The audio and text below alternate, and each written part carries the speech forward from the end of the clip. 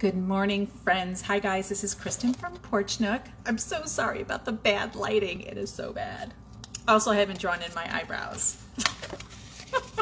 Nor have I brushed my hair. But everyone has been fed and walked and taken to school. So, you know, now I get to work on some projects. Okay, so here's what I'm doing. I'm playing a little detective here today. When it comes to working with vintage furniture and home decor accessories, something I'm really passionate about, guys, and I wrote an article about it, and I'll provide a link to that article after I get off this live, and that is about testing your pieces for lead paint. In the 70s, they stopped making decorative paint, more specifically home decor, house paints, and other decorative paints without, they took the lead out in the 70s. And so really that tells you sometimes how old a piece actually is. So I want to show you this this bird cage that I found. I love it. It's so stinking cute. And with all of my research, I have found the same bird cage. Let me show you a picture of it here. What do you think? Isn't it adorable? You see that okay? Give me a thumbs up if you can see that okay. Anyway, I found only a couple of these online. And what really interested me is that some people claim that their bird cage is, oh, thanks for the thumbs up, thank you. Some claim that this bird cage is antique, and some say it's vintage. Who out there can tell me the difference between antique and vintage? Again, another important thing I'm very passionate about. Who can tell me? What's the difference? To me, antique is a sacred word. And what I mean by sacred is that, I mean, unless I can truly prove that something is antique, only then will I use the word. Because, you know, anything that's 80 to 100 years or older is considered antique. Hey, Amy. Oh, hi, Amy. Are you working, honey? Are you working? You're adorable.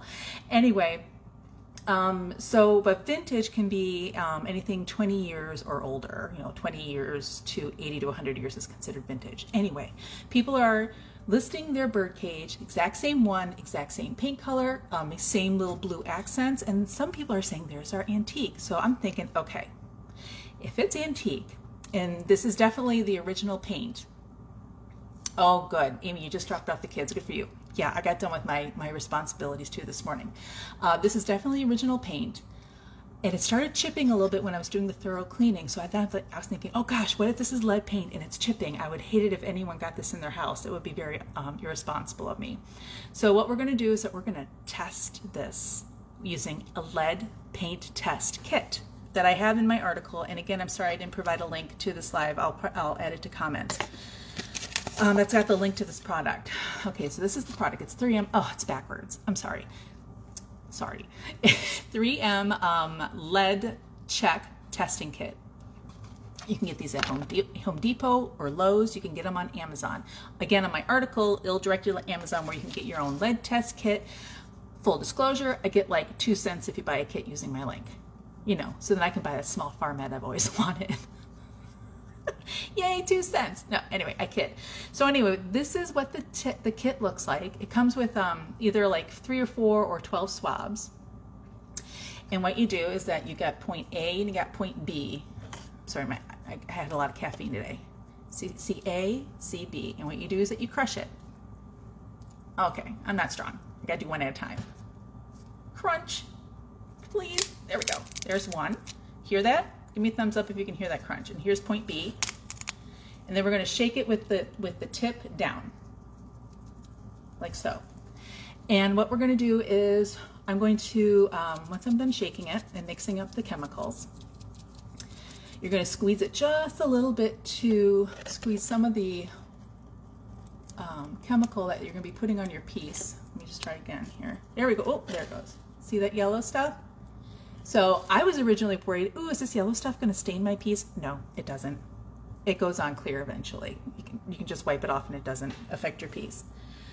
And then what you do is that you take your swab, now that it has some of the chemical on the tip, and you start rubbing it on here. If the tip, after rubbing it for 30 seconds, if it turns pink, you got lead.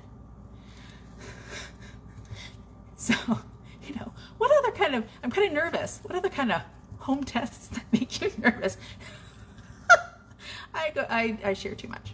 Anyway, so you squeeze, now I'm gonna rub it on. Give me a thumbs up if you can see this okay. Okay, so you can see I'm rubbing it on here. And who can count the 30 seconds for me? Give me a thumbs up when we hit 30.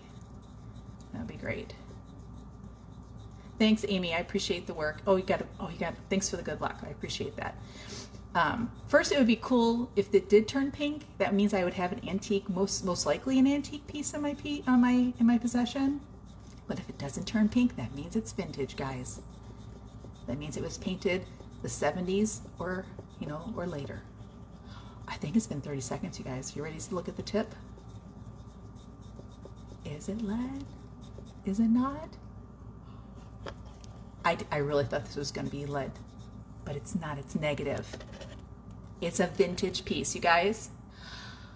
Am I sad? Yes. Am I happy? Yes, because if it was lead, I would have to lacquer the heck out of it so the chipping wouldn't, get around people's houses when I sell this piece. That would be really irresponsible of me. Yeah, I'm glad I don't have to do anything additional to it. That's great. So in my book, I think that there's some people who are trying to sell this for $400, pitching that, thinking that this thing is antique, claiming that it's from the early 1900s. It's not. This is definitely original paint. Definitely original paint. Very well taken care of. But it's at least made in the 70s. That would be the oldest I would say it was manufactured. Isn't that fascinating? All right, you guys. Well, I'm going to sign out because now I got to write an accurate listing description for this piece and get it on market as soon as possible. But I'm just so glad I'm going to be able also to provide a picture. This is what is also helpful to me. And if you ever decide to purchase a vintage piece with its original paint that someone's claiming has its original paint, always ask for a lead test result, guys, before you introduce it to your home. And if it does test positive, then you can ask the artist if they're willing to perhaps lacquer it so that the chip paint won't get in, land on your floor and possibly eaten by small children or house pets. That would be bad. Okay, yeah, I'm a mix of emotions. Sad but happy at the same time.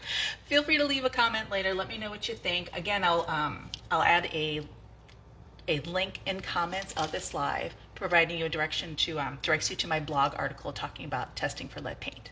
You guys, thanks so much for joining me on this little adventure. Have a fantastic day. Bye.